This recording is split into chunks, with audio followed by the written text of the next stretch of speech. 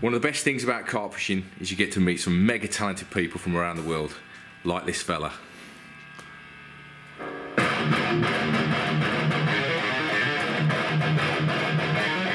This month I'm over in California, where I joined rockstar carper Christian Olde Wolbers on a road trip around some of his local lakes. We begin the trip with a 3-day session on Castaic Lower Lake in the northwest of Los Angeles County. Can you believe the news story is that it's too cold out here? How can this be too cold and out there is sunshine? Look at this guy. Look at that. Oh, it's so cold. Put on the jacket, dumb fuck. Just look at it out there, that's sunshine, that's gorgeous weather. I don't know how anybody could say that is bad weather, but I suppose that's the difference between LA and being in England. So we're loaded up then and got everything in there. Just hired a van for a week. We've got the rods, we've got the bivvies, the bed chairs, the food, the bike, everything. It's a big lake we're going to be fishing, so the bike will come in really handy for having a look around and see if we can see any fish. So yeah, let's get to the lake.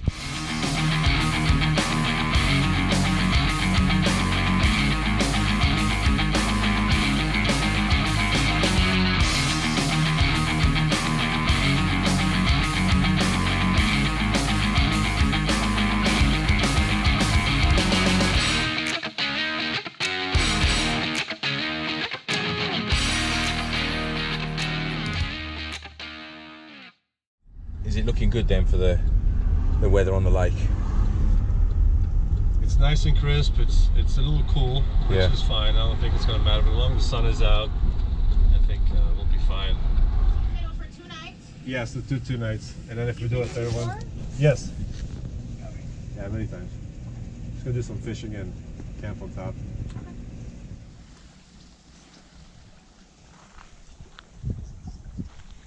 Just deciding which swim to fish. Apparently we've got a depth of about 15 foot out here.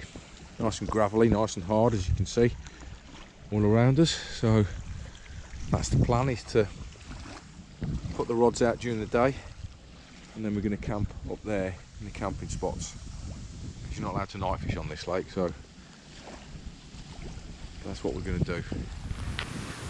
First things first then, a massive thank you to Ant Molyneux from Avid for sorting all my gear out. He's managed to send it all over here successfully. I've got a bivvy behind me and that's got a nice bed chair in there and a sleeping bag. I've even got a mattress cover, and he sorted myself out with 2 rods, 2 reels. I've even got an unhooking mat, so thank you ever so much for sorting it for me, Ant, because if it wasn't for you I'd be struggling to fish at the moment. But what we've got in front of me now is got a nice little swim. It looks pretty good. The wind's blowing from right to left. It's quite cold, the wind is at the moment, but there is some heat in the sun, which is nice. It's probably about 15 degrees, and all I've done is cast out a marker float, and roughly 60 yards out you've got quite a lot of gravel that comes in quite close in, and right on the edge of the gravel is where I'm fishing. I've got one rod just off the edge of the bait and the other one which is over about 100 buoys or so. So they're scattered over a broad area of probably 20 or 30 yards range, and yeah, it's just a case of sitting back now and waiting and hoping that something happens. But it's great to be out here, great to be in California. I've never been here before, so let's hope I can get myself my first California carp. Typically we've picked the worst swim possible to set up in because everybody's got the sun, apart from us at the moment, and it's freezing here. Really cold. There's a look down the bank to where we've got to go and we get a bite. Got to be careful, I've already been on my arse once, slipped over, and Christian's got a dodgy leg as well, so came off a motorbike a few years ago, so he's got a big limp, so we've got to be careful. But yeah, there's fish showing now, so it's looking good, looking promising. That was definitely a carp that's just showed down here. Heard it come clean out the water, and there's the rings from it. Exactly the same sort of distance I'm casting to now, so bingo. Oi oi, just had one. But unfortunately I didn't capture it on on film because my head camera was dead.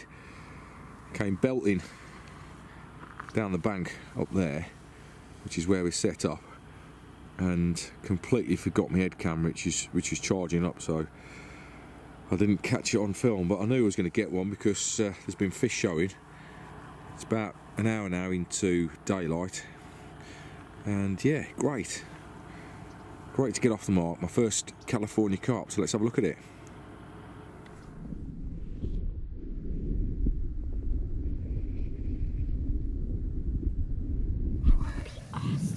Great start to the morning, and I started with this nice long common, and then Christian's just had one moments later, so brilliant morning so far, mate.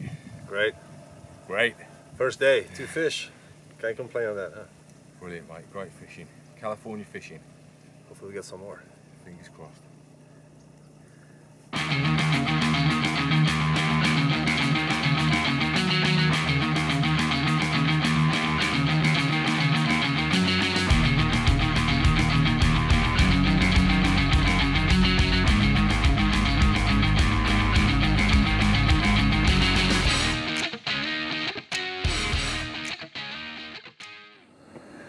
So, Christian, yeah, you look good, mate, don't worry. Growing that hair back, the metal locks back out. Tell the viewers, mate, how you earn a living. What's your job? Well, I got a great job, which is playing music for a living, fiddling the guitar and bass strings, and I've been playing music since, you know, my early teens, maybe 14, 15 years old, and by the time I was 18, I got a little more serious about it, I would say, and started playing into some Belgian metal bands and maybe some Belgian rockabilly bands, and from there it went. I always wanted to visit America ever since I was a kid, so by the time I was about 20, 21, I purchased myself a ticket and off I went. And when I got to America, I bumped into a band called Biohazard, and they basically introduced me to Fear Factory, and that was it. What's the biggest crowd you've played in front of? Oh, definitely around 200,000. I think it was Dynamo. There was probably about 160 on the ground, and then with the camping site, probably was close to 200. And that was in 1995. Wow. And it was the first time I got to see my mom and all my friends back over in Belgium after I left the country to go play music. Yeah. So it was a good homecoming. Everybody's like, wow, and big crowd, and everyone's like, oh my God, Christian is doing it. So it was very rewarding. Yeah. And when I grew up, all I did was play music and fishing. Those were my two, and skateboarding too. Yeah. Skateboarding got me into the music, and all the skateboarders would be like, you know, what are you doing? You going fishing? Like, you know, they didn't get it. How long have you been carping? I started carp fishing. You know, I started pole fishing first, but catching carp on a pole, and it always snapping off my line, and I was, oh, how can I land one of these? And my grandfather used to say, well, you need a better rod and reel, and so I started studying it a little bit more, and then, you know, I got introduced to carp fishing a little bit by going to my local lake in Antwerp, where I saw a carp angle land, pretty big fish, probably like a mid-20 or 30 or something. And I remember standing there just looking at it. I couldn't believe it. It was just the most magnificent spectacle of him landing that fish and playing it the whole time, and the swirls in the water. You're just like, wow, what is that in there, you know? I never forget it. You know, it's so vivid today still. And when he got on the bank, it was a carp, and I got my stuff together, and I showed up at the lake, and I didn't know it was very, like, you know, you just didn't show up at a lake and started swinging boilies and carp rods around with local anglers. So I had to learn the ways of how, you know, the rules went, and they put me kind of more towards the back of the lake, and I remember catching like maybe like a 12, 13 pounder or something like that, and you know, that feeling was just the best. I caught on a pineapple boil at the time. This might be like 1984, 1985. Wow. And I never forget walking into the tackle shop, and it smelled like cell, and I had no idea what the smell of cell was at the time, and it was that coconut smell. And even today, when I smell the cell, that coconut, it just pulls me back to 1984, to that, you know, that environment. It's amazing. So, which is the most special carp that you've caught in your career then? I know what you're going to say. Well, you better say it anyway, because I'm a northern angler. I went to England this summer to play shows. We played downloads, some big festivals with Guns N' Roses and some other big bands. And I stayed over for a week. And some of the tracker guys took me to a lake near Nottingham, where I didn't really have any success. It was only a one-nighter. And then off I went to Cumbria, to Oakbanks, which is all the way up north, to meet a buddy of mine. Everybody was kind of wondering, why are you going up there to try to catch a carp? It's not the easiest thing. You most likely going to blank, and you know, if you're here, you want to make the best of your time and try to catch something at least. But I had you know, a good friend that I've never met, and I needed to see him and hang out with his family and stuff. So I went up to Oakbank, and they put me on the lake for about a week. I was able to fish there, and I sat in the spot for 5-6 days straight without moving, and finally on the last day, an hour before I left, I landed a 30-pound common. 32. A Cumbrian 30-pounder. That's a special carp, mate. That's a special carp. I mean, for me, I know it's a special carp, but I'm not from the UK, and I didn't grow up in England, so I don't know really the magnitude of how hard it is to really get a 30 up north. You know, a lot of anglers telling me, like, there's professional anglers that never even caught a 30 up north. Yeah. It's a proper carp. Very lucky and very blessed to have been able to get that experience, and my very first UK fish. Yeah. And being a 30, which is like, that's special, mate. That is. So where are we today? Tell everybody where we are today, what venue this is, and how many times you fished it before. And we are in California, and this is Castaic, which is a little bit up in the mountains. The elevation is a little higher from Los Angeles. So Los Angeles will be right here. You get into the mountains, so that's why we're feeling the more frost. It's a little colder out here, and this is a drinking reservoir, but it has a big back lake upstairs behind the dam, which is, it looks like a big French 30,000 acre reservoir type of deal.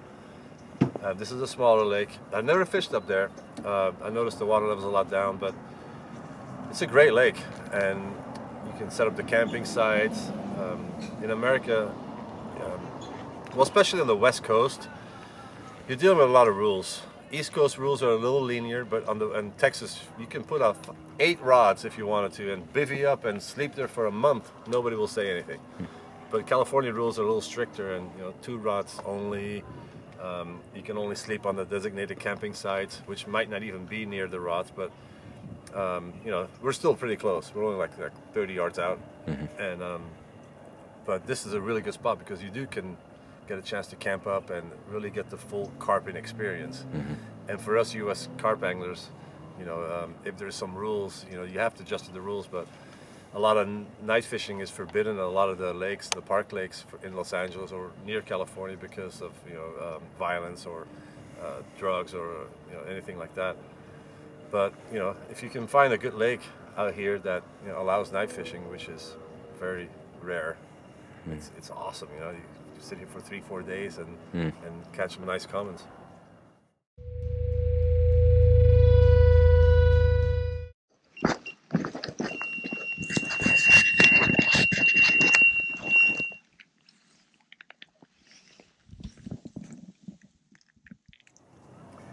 Well, this time I've got a nice dark fish.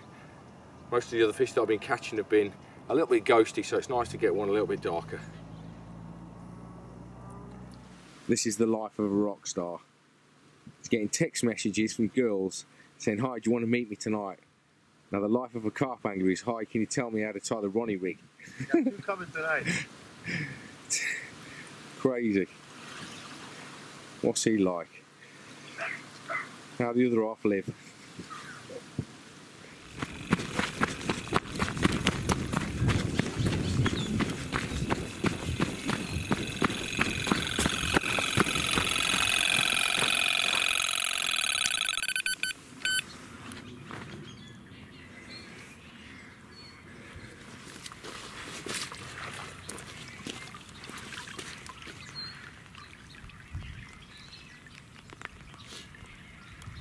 Yes, looks all right. Nice looking fish, mate.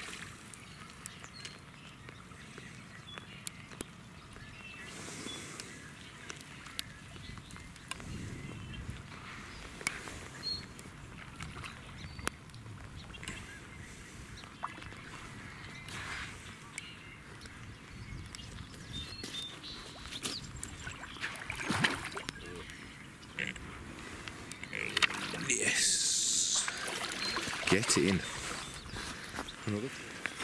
They're powerful, big fins for such a smaller fish. You can tell they need big fins to really get around here. Awesome, mate. Yeah. Let's get it back.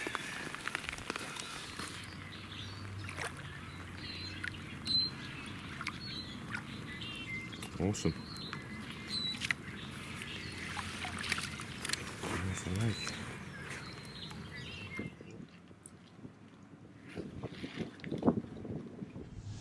So what does a rock star eat for breakfast then? Well, vegan butter. Made from plants. And what's that stuff? Vegan spaghetti with vegan meat. It is fucking great. I'm just gonna slam that in this fucking rich monkey thing. Every other word is the F word. Beep. That's the rock star life for you. Enjoy it, mate. I'll change it to bloody. Which is definitely bite time anyway, first thing in the morning.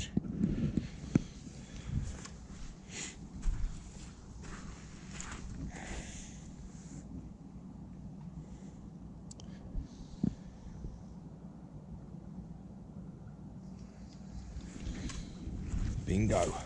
Come on, dude.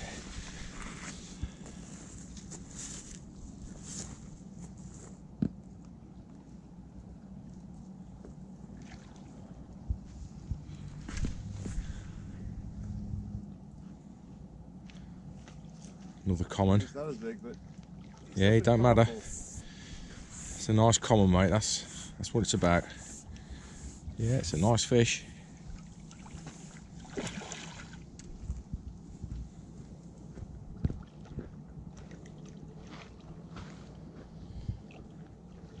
Lovely. Not far away. Just get his head up. Yes!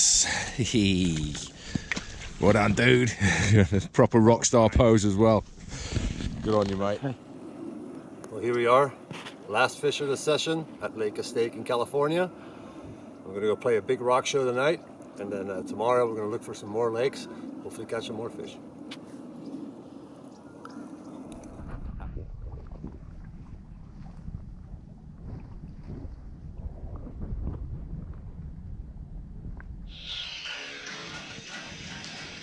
Main man getting ready for tonight. He's got his gig in about an hour's time, and just getting himself all warmed up. Looking forward to watching him. He's just said to me a few minutes ago he's got carp fishing on the brain, so he's got to get himself focused for tonight's show. So.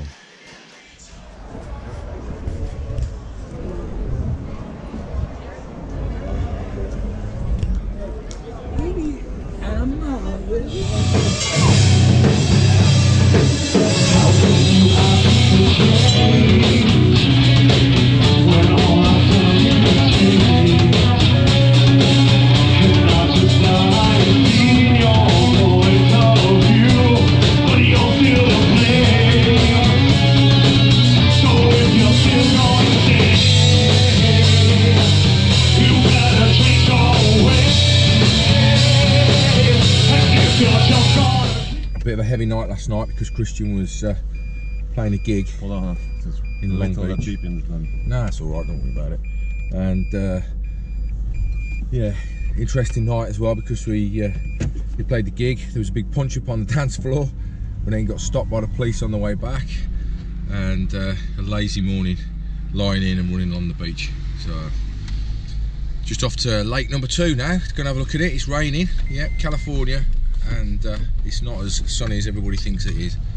So here we go. Let's go and have a look at this place. Simon brought the English weather. Yeah, right. The carpy weather, as you guys call it. Yeah, it's proper good conditions, and this lake's got some big ones in, so let's hope we get lucky.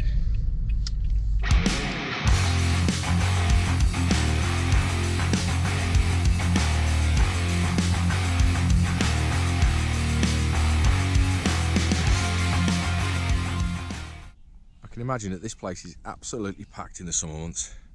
It's set in absolutely stunning environment as well. Really stunning location. It's not very often you go somewhere and they warn you about mountain lion, but we have been when we came through the entrance today. We've had to pitch the tents up in the campsite area, which is here, and then over there is where the lake is, and that's where we're about to go in a minute and have a look at a few features and get ready for tomorrow, because there's no night fishing on this place like a lot of the lakes in California. So it's just a case of prepping the swim, finding your spots and putting a bit of bait out, and then hoping that the carp turn up the next day. So that's the next stop, go and find a swim. Wow, what a lake. This is just one of the bays leading off the main point that we're going to be fishing, and it looks so carpy, if anything can be carpy in America. But there's loads of reeds and gin clear water. What a backdrop as well, it's just absolutely beautiful, really is. Another thing we've been warned about keeping an eye out for is rattlesnakes, because this area is known for having those at the right time of the year. I don't think it's the main season for them, but as you can see, it's really dry, almost desert-like. Not desert-like, it's the wrong word, but just very dry. God, it'd be so good to catch a carp out of this place. What a background. So what we're going to do today is just put some bait out and watch the sun go down, I think. Look at that. Stunning place. Well, we're having a campfire tonight, so out in the wilderness, keeping us nice and warm. There we go, just collecting a few sticks and branches. It's all nice and dry. So once that sun goes down, it soon starts to get a bit damp.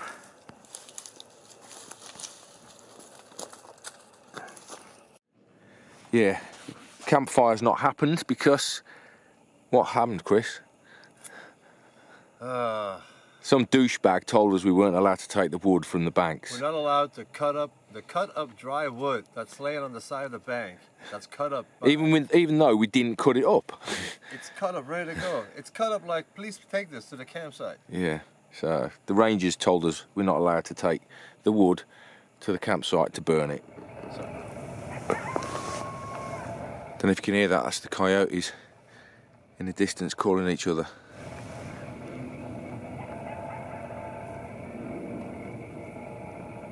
Guys, stop now.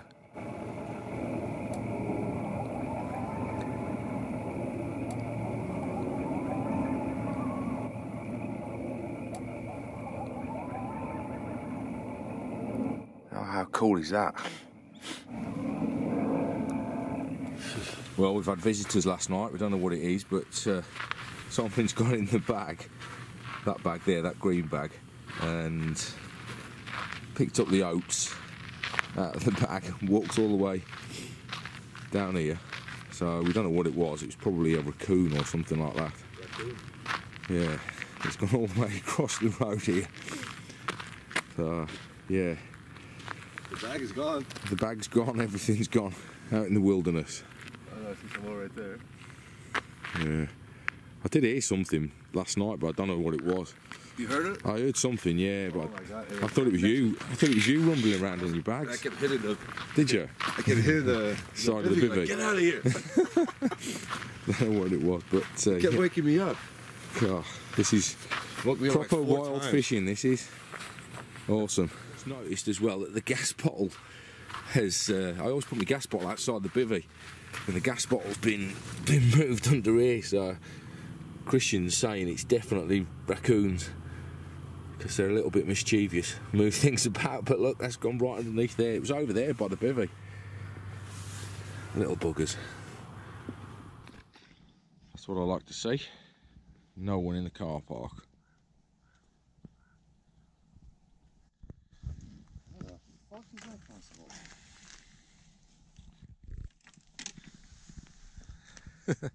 What, something tangled? No, it's in One of there. those mysterious tangles that no idea how it's happened. Maybe the raccoon's done it. Here we go, loaded up, ready for the first day.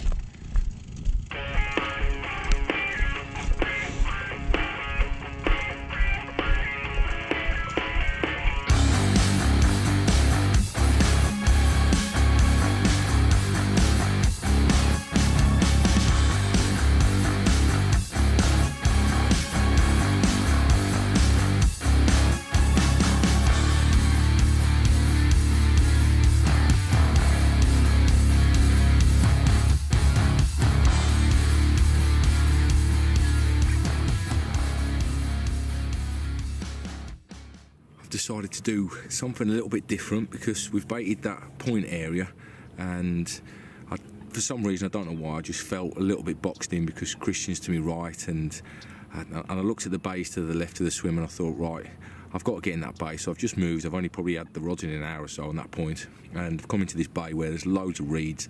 It just looks really carpy, and it feels a lot better for myself. And I've got the two rods out. I've got one down the left-hand margin of the reeds, and I've got one on the opposite side to the reeds where it seems to be fairly deep. It's had a nice drop, so you know I've not put any bait out. I've just put single hook baits out, nice stinky fish meal baits out there. So you know it's trying something a little bit different, which I think when you're on a big water like this, that's what you've got to do. You can't put all your eggs in one basket, so that's the reason why I've done it.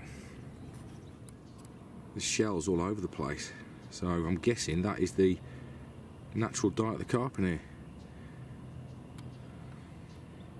Very rich water by the looks of it. Loads of them all over the banks. So it's no wonder there's decent sized carp in here. Let's hope we get a chance to see one. This is the mentality that you have to deal with. It's a huge lake, but no, they want to fish right over the top of where I'm fishing in a mega powerful speedboat. So I've just had it out with them. How much of the lake do you want is what they said. Well, it's a massive lake. Why do they want to fish where I am? Dumbass bass anglers. Noddies. I knew they wouldn't last long round there. Come flying in the super boat. 2 casts. Oh, there's no fish here. So they're gone. Yeah. Seen it a million times before. All the gear, no idea. We're back for a second day, and if I'm honest, I'm not that confident because we're really under-equipped for a water like this. It's a massive piece of water. We were told that you only need to fish 40-50 yards out to about 10 foot water and you'll get carp all day long, but not seeing any signs of fish. The water level's going down, which in my mind indicates that the fish are probably going to go a little bit deeper as well. So if we had a boat, an echo sounder and a few more marker floats and spoms, I'm sure we'd do all right. But all we're doing at the moment is blasting single hook baits out at range, where I'm guessing it's around about 25 foot, 30 foot of water, which is where we've been told to fish. So, you know, it'd be lovely to get a fish from here and finish with a nice ending, but I think instinct is telling me that it's going to be a bit of a struggle, but we'll keep trying anyway. Main man has just had a bite. We're into our first fish on the big lake. Come on, dude.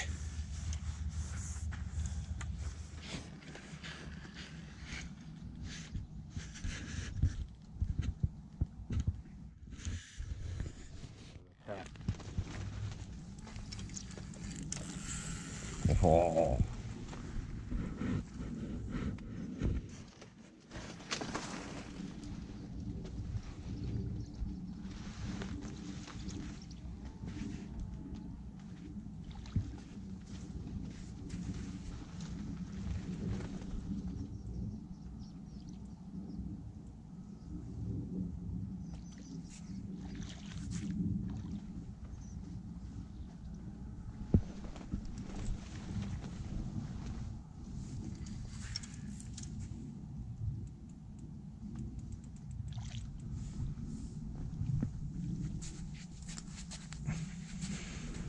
Yes! Oi oi! Oh, you the man! Awesome! What a lake to catch a fish from. That's bang on, that is, dude. Fucking good lad, man. I've chopped to bits for it. Chopped to bits for that. got the rod, mate.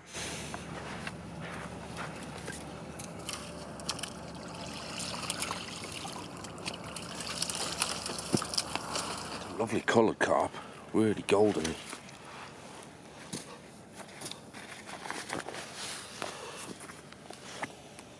Oh man, it's nailed. Well nailed, mate. Rig doing the business. All right, this is the second day and we finally got one from the new lake. It's not easy, it's a huge stretch of water. You have to find where the fish are, and obviously they were a little deeper than we expected from yesterday.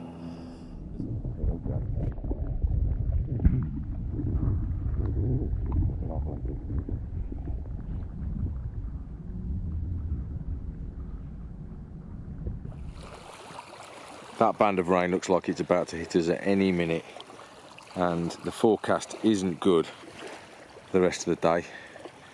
One of the worst storms apparently for quite a while in this region, so we're just getting ready for it. And typically we're not as prepared as we should be for this water. We said earlier on about not having the right gear, boats, echo sounders, etc. Well, we haven't got a brolly either. We've got some waterproof gear. We've got bivvies, but they're in the campsite. They have to be kept as the pitched tents, the permanent pitched tents. So we've had to leave them there. And all we've got at the minute is Christian's makeshift tent, makeshift shelter, which is a barra cover. And there's the man himself sat inside it. You comfy in there, dude? Yeah. That's the life of a rock star in there, isn't it? This is metal. This is metal. It's nails, mate, nails. But yeah, we're going to get a soaking in a minute by the looks of it, so yeah, it should be interesting. This looks cosy. Not. As long as it keeps us dry though, that's what matters. Like in the old days, makeshift. Yeah, proper makeshift, because that does look like a serious storm. There's the signs. Trees are starting to get a little bit rustly. And it's getting even greyer. Yeah, it's going to happen any minute, I think.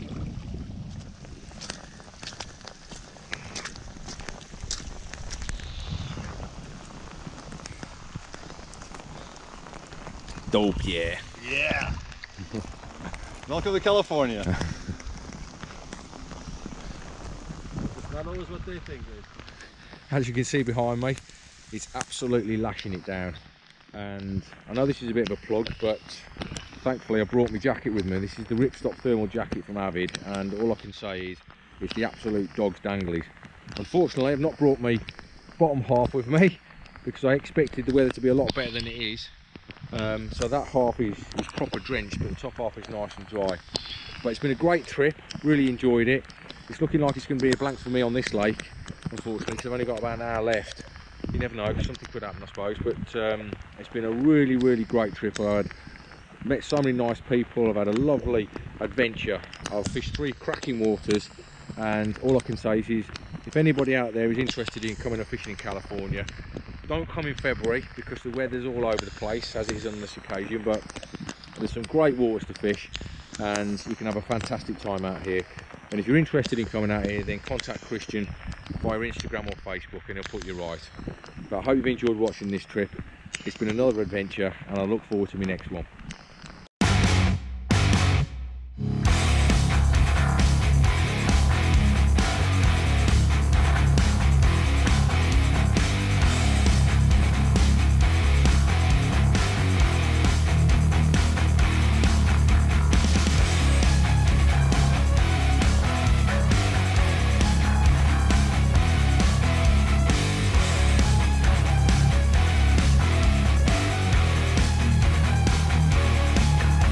Got Belgian lights.